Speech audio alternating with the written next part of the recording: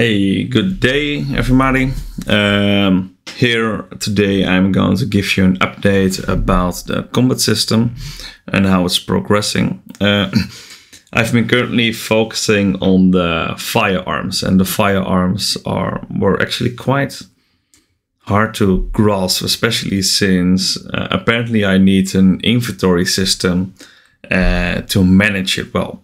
Because I can have two types of systems. I can have like a Call of Duty system, like FPS, just your weapon, your generic ammo, and just shooting. But also more like a slow-paced survival game type of setting where you need to find ammo. The ammo you need to put into an ammunition slot, etc., etc. So what I've been developing right now is the latter one, but it's easy to adapt it eventually to just this fast-paced shooter kind of thing. So don't worry about the complexity here. It's just on the background with the data table. In the lower left corner, you can see selection to equip and equip, and if I scroll with my mouse, I can just scroll through different items of the inventory system. I don't have a visual inventory system for now, so I will just scroll through it, and you have some equipment slots besides it. Then you have a player inventory, and on the right you can see the current equipped ammo on the right, and on the left the ammo that is actually in the weapon. And later, for instance, when you have bow and arrow, you want to be able to switch ammo types. So to switch ammo types,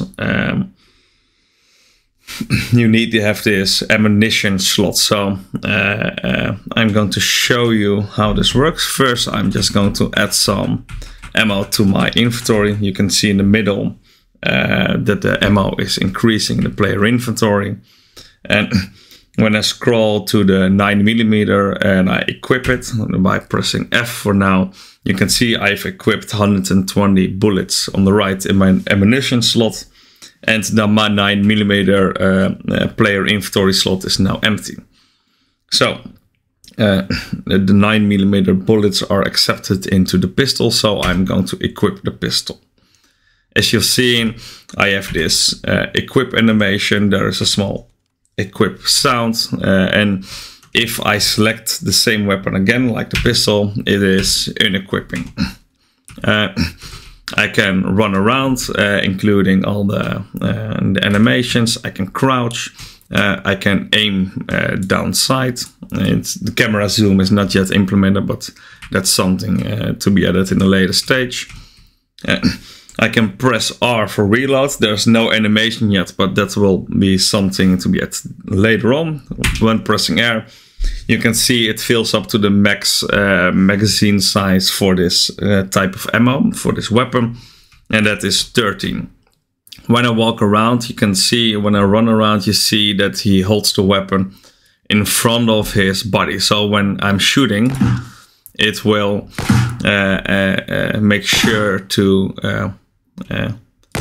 put the weapon in front of him. So when he's not shooting anymore, please also notice that he is also putting the weapon back in front of his body again. And when you keep shooting, then it will make sure that he's keep aiming. I've also implemented weapon spray, weapon recoil. The recoil is not enabled right now, so I'm just going to show the weapon spray.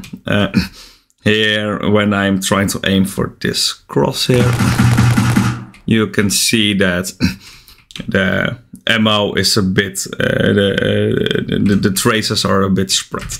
When I crouch and when I aim down sight, which is no effect yet, no visual effect, the bullets will be more centered than the other one. The other one is more a random spread in general. I also have a rifle, so let's equip that one.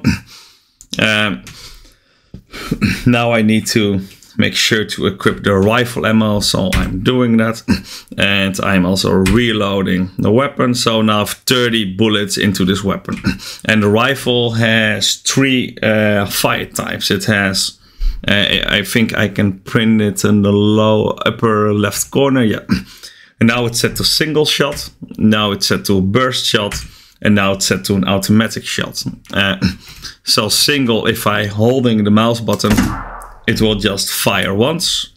When I set it to burst, I've said you can change the variables in the data table, but this time I've set it to 3. So pressing once, it will fire 3 bullets straight away. And when setting it to automatic, I can just keep holding the button to keep firing. Also, these weapons have different weapon spreads. The rifle is more centered than the pistol. But of course, I also have the shotgun implemented. So now I'm going to equip the buckshots. I'm going to equip the shotgun, and the shotgun will have a shotgun spread, and it will also, with one fire, it will fire 8 traces in this case. Yeah, look at this. Bam. Nice. So here you can see the weapon spray logic very well. When I'm now going to crouch down, I'm going to aim down sight. That's holding the right mouse button, but still there's no visual effect. It will have less spread. Look at this. As you can see, this one is way more centered, and the spread is way less than the one without aiming down sight. Everything, of course, is fully replicated. I can shoot, I can fire. You have the fire animation.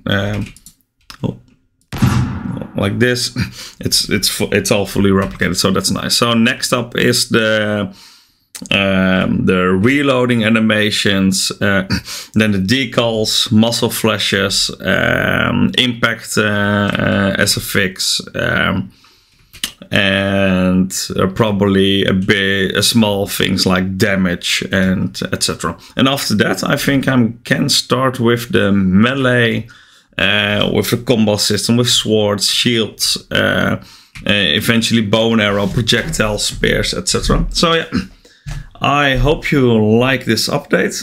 I'm quite happy with the results already. I'm making great progress, and I hope to see you soon. And if you have any questions, please ask them below or join the Discord so we can chat and catch up. Thank you very much.